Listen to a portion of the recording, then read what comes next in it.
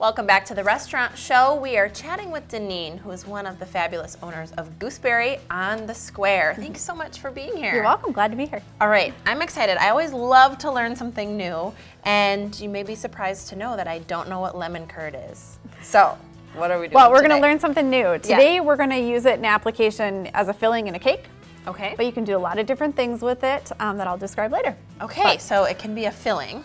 Okay, I like it. What are we on doing? the stove, so far, I've already started melting some butter with sugar and lemon juice. So it's already melted. And then in a bowl, you're going to combine sugar and egg yolks. This is what it's going to make. Just the yolks. Nice and so what filling. makes it a curd? Do you know? Like, obviously there's lemon.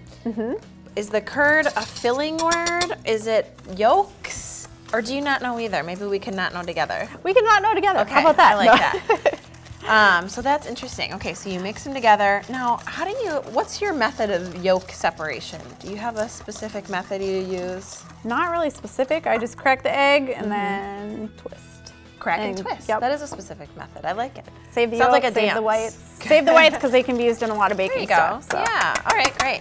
So once that's all combined, then you're going to add a little bit of your sugar, lemon juice, and butter mixture. Okay, so you have preheated that, obviously. I have. So that's sugar, lemon juice, and butter combined. Come to a boil, and then you're going to add everything right back in the pot. Okay.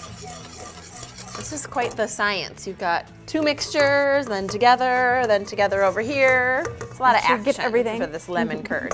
Okay. And are you using a specific kind of butter? I use unsalted butter. Okay. But you can use salted if you want a little more. Okay. And then you're going to have this mixture come to a boil.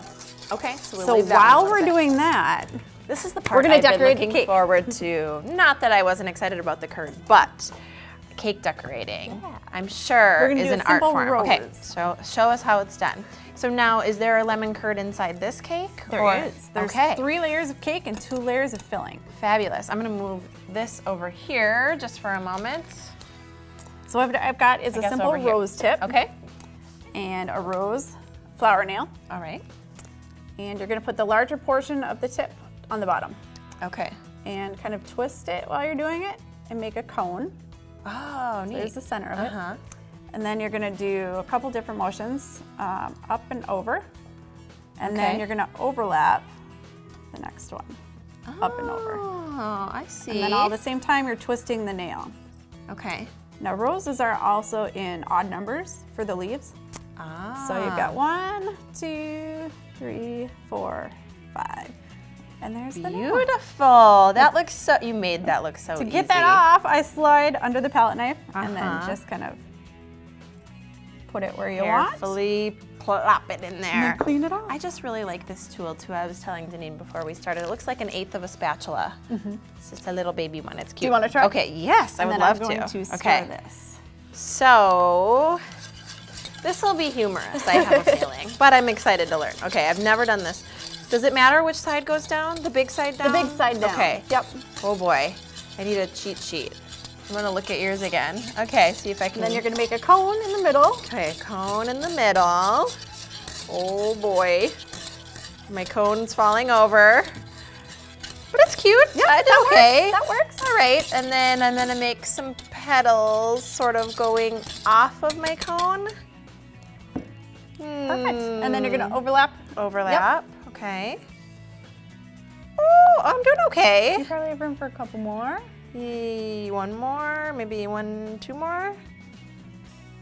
Let's do that. And then when you start, you're gonna start on this side. And Okay. go over. And then do big ones. Okay, now I need odd numbers. I'm learning. And if you do even, that's fine. But Ooh. Well, I want to be accurate. Okay. Oh my gosh, this is actually really exciting because I feel like I'm doing pretty good. Yeah. it's a lot better than my very first one. Not too bad. When do I start? Where do I clock in? So now keep. Ha-ha. Now let's Do you want to try and transfer it? I'm going to try and transfer it. But now next to yours, it doesn't look as good. But over here on its own, it looks pretty good. You put it wherever you want. Oh, here's where it all goes haywire.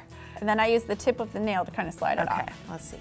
I'm gonna put it way over here, far away from your good-looking one. Oh, I did pretty good. I'm excited. Yeah, that's not too bad. All right. Okay. And then we've got green for the leaf tip. Oh, okay. And all I do are add a couple leaves. It's funny because leaves add and make anything look good. Yeah, you can really mess up that flower. Add a few leaves, you're fine. I love it. That's so fun. So there's that. Beautiful. Look at that cake. Oh, you've got more. And then we'll just colorful. do... Oh, spring. So nice and springy. Cute. So do you have to learn do you learn to write on cakes? Because some people just are so good at this like you are, and then there's others that can't do it at all. It takes practice. It's got to. I can't make letters like that, and I'm not gonna try. But that looks awesome. Okay. Well, thank you. So we get to have a piece now? Sure can. And while you cut that, this has actually come to a boil. Okay. So I'm gonna move this over a little bit. You see how ready I am to eat this cake. I want to eat this flour. I'm feeling pretty good about it. Okay. And then once it comes to a boil, you want to add the rest of your butter. Okay. And this is going to thicken everything up. And then once this comes all to a melt, you're going to pour it into a large shallow pan. Uh-huh. Can I use this little guy you to sure get the can. cake? Okay. We have a lot happening here. It's all good because it's all sweet. Love our sweets. And Gooseberry on the Square has awesome food, by the way. All kinds of great things like burgers, Taco Thursday. Is it Thursdays? Taco Bar Thursdays. Taco Bar Thursdays. It's only $6.99 a pound, so it's pretty good for downtown. That's awesome, $6.99 a pound. And you do salad bar by the pound? We sure do. You're like me and you love a good salad. Oh yeah. Okay. I also love a good cake, salad. so I'm well-rounded. Oh my God, that looks so good. So there's that. So that's the lemon curd in here too. Yeah. So I'm tasting the finished That's product. the yellow stuff in there. Okay. And then you can also use this as a base for the buttercream. Okay. I just incorporate it in. You could fold it in with whipped cream and make a mousse. That's awesome. Can you eat it right out of the... Sure can. It's gonna be hot, but hey, that's okay. the lemon's gonna be there, so. That's so good. Deneien, Gooseberry on the Square. That was fun. I learned a lot today. Good. We gotta go. That was fun. We'll be back with more restaurant show coming up after the break. Stick around.